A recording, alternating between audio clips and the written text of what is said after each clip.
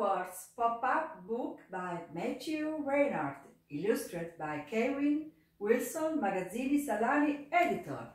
We had been in the Hogwarts Castle in Scotland. We had got inside of a movie set of the famous Harry Potter saga written by Joanne Rowling. We had been in a paper world in a pop-up book as well as a celluloid. We had walked in the forbidden forest when we caught sight of a charming village.